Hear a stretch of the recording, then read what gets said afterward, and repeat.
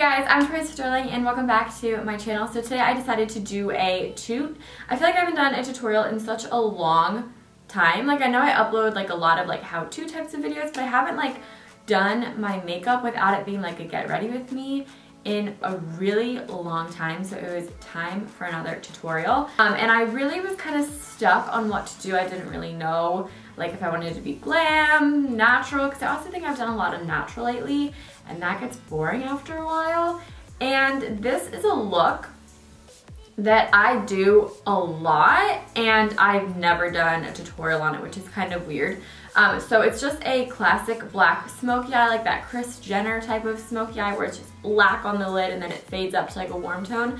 I love the look of the smoky eye. I think it is sexy and gorgeous and it's really easy to do, as you guys are going to see in a few minutes. It's super easy to do. But I also was on Pinterest this morning looking at pictures for inspo and I saw a glitter inner corner, which is nothing new, like I see it all the time, but I was just like, yeah, like this is the look that I need to film right now. It needs to get on my face this very second, so here it is. If you guys are new to my channel, be sure to hit that subscribe button right down there. I upload content all the time. I upload at least 4 times a week. Literally ask anyone in the family. I'm always uploading, so be sure to subscribe. And yeah. So without any further ado, let's get on to how to do this look. Let's begin. I'm going to start with my eyes, but in order to let my primer sink in, I'm going to put that on before I do my eyes. So this is the First Aid Beauty Coconut Skin Smoothing Primer. You guys know I love this. I'm going to go in and prime my eyes. This is the Too Faced Born This Way Concealer. I love concealer and powder more than an eye primer. It works better in my opinion. Well, it at least works the same, so you don't need to spend the money on buying a real eye primer. I just put concealer on and then set it with powder. Now I'm going to move on to the eyes. I did a really bad job at showing the color, but this is the shade. It's from the Morphe 350 palette, and this is going to be our transition tone. I love the look of dark lids transitioning up to like a warm, smoked out, just fades off into nothing, but transitions into like oranges. Oh, I love that look so much. So that's what I'm doing today. So in order to get that, I'm first putting this light orange on the top of my transition. I'm using a MAC 224 to apply this in my crease.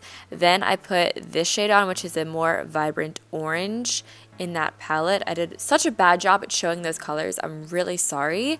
And then I just use that on a smaller brush and throw this in the hollow of my crease. It's still my crease, it's just a little bit lower, so when it fades up it's going to be like it's black, vibrant orange, light orange, my skin. Does that make sense?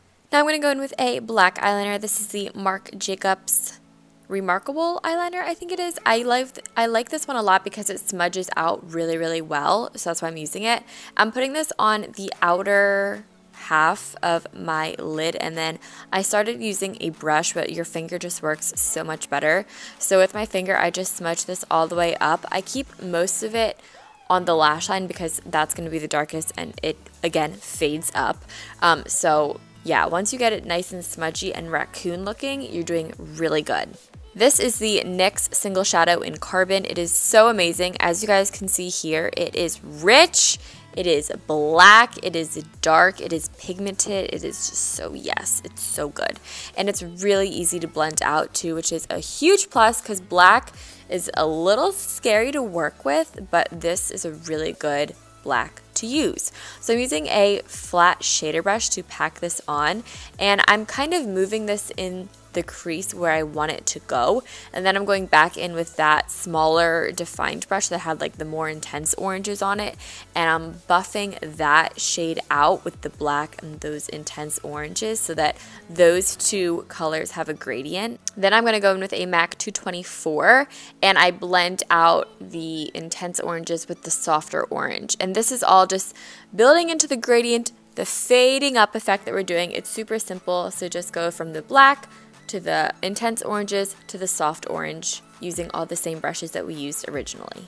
I'm going to move on down to the face and then come back up to the eyes. This is the Hourglass Vanish Foundation Stick. I really, really love this foundation. You can go super heavy-handed on this way too quickly, so today I went a little lighter. As you guys see, when I go back in to blend it out, I did add a little bit more back in just on some areas that I thought needed a little extra coverage, but I really love this foundation. If you guys are in the market for a good stick foundation, highly recommend this one. Really bomb. And then I love tapping my beauty blender into my foundation. I think it makes it look amazing, not cakey, natural, and just like skin. Going back in with the Too Faced Born This Way concealer, I'm going to use this to shape my eyeshadow. You can obviously use a makeup wipe if you'd rather, but concealer works just as good, so I'm using concealer to do that. And I'm just making my edges a little more laid, if you will. And I'm also using this to highlight my face, and I did this new thing around my like lips and stuff, and I don't know, I don't think it actually makes a difference. I just think it's more fun to do. And then I'm just pouncing this all in with a beauty blender. Mine is damp. Sometimes I use it dry if I'm really lazy, but of course a dampened beauty blender is going to give you a better end result.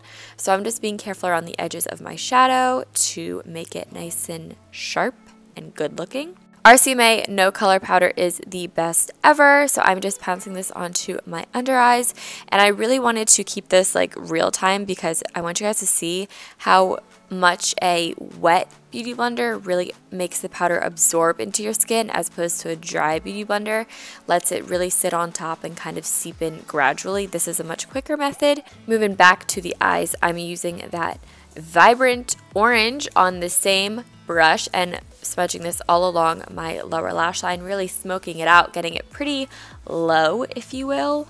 Then taking the black NYX shadow and just a like small shader brush, you know what I mean? I'm smudging this on my lower lash line. I connected to my upper lash line as well, and then I go back in with the orangey smaller smudge brush and just smudge that, I can't even talk, smudge that all along my lower lash line. Then I go in with a black liner on my waterline. This really just finishes off the look and darkens it all up. Now I go in with some mascara to prep my lashes for the falsies.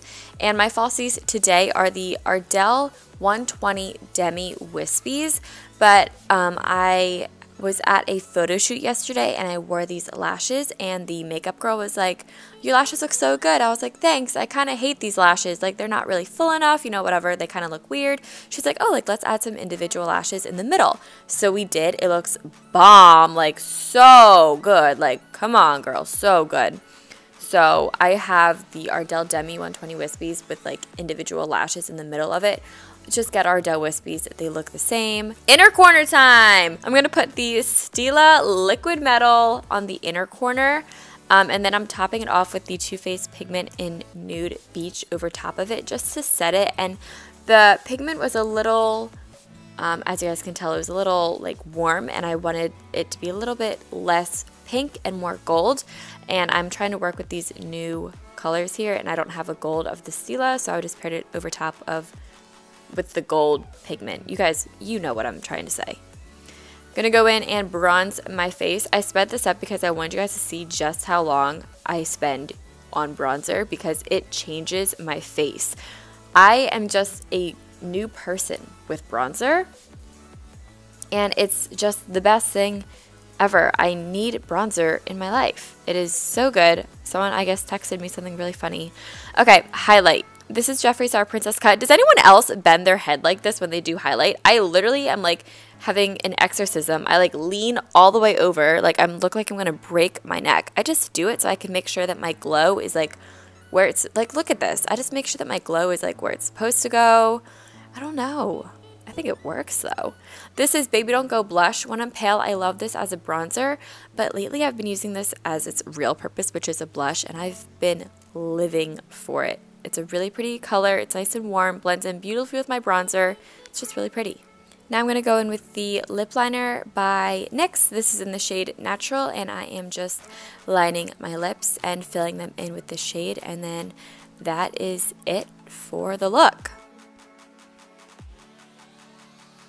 Thank you guys so much for watching this video. I really hope you guys all did enjoy it. If you guys want to see more of my videos, you are in luck. My very last tutorial, or my very last smoky eye, I should say, is right here. And then my very last video that you guys might have missed from yesterday is right up here. Be sure to click both of them, check them out, and I love you guys all so much. Bye!